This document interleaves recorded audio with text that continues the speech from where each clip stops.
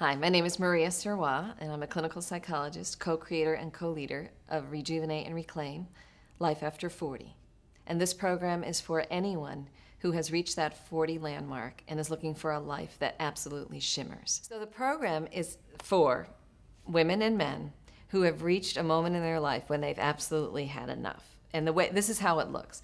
People come in and they drag themselves in on Sunday night and they say things like, I'm exhausted, I am stressed out, or I'm worried. I'm worried about my pre-diabetic condition, or I'm worried about the legacy of kidney disease that my family has left me, or I'm worried that now we have an empty nest at home and I'm not sure who I am anymore, or I cannot work this job one more day. So the program is for anyone who feels like they are ready for a transformation that will bring them to a place they haven't been to before, or bring them back home to a place that they've, under all the stress and drama of their life, can't remember quite how to get there themselves.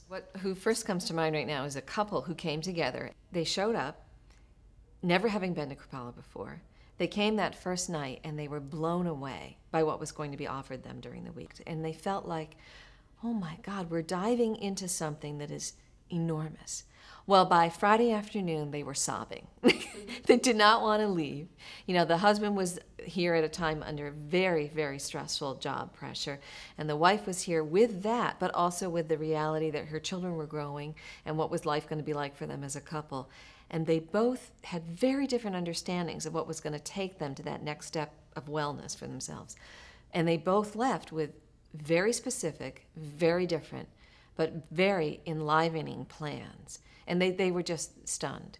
So I think of that experience happens. We also get the person who's come to Kripalu many times and has felt as if this place for them is sanctuary. It's safe, it's warm, it's kind, and it's smart. And we have a staff of people who are very smart about how we learn to hold ourselves in greater health and well-being, no matter what age we're at. You know?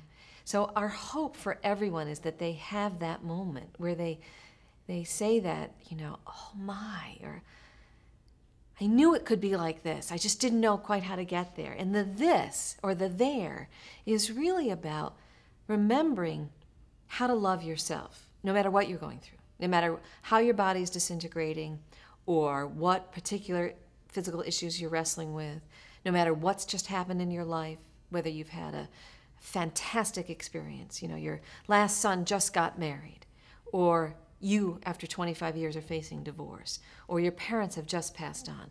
Whatever the circumstances of your life, to have that moment where you go, oh my, there's so much beauty, and there's so much knowledge, and there's so much understanding in this world about how we actually grow ourselves, and it's here. And there are hundreds of people like me who are fascinated by this and want to apply these learnings and these practices to their lives. And I'm never going to be alone. I guess that's a secret. I mean, you come here with a specific question or a general question, you take the program, you go to the classes, you meet all these great practitioners, and you learn and you write notes. And at some point during the experience here, I see this happen over and over again.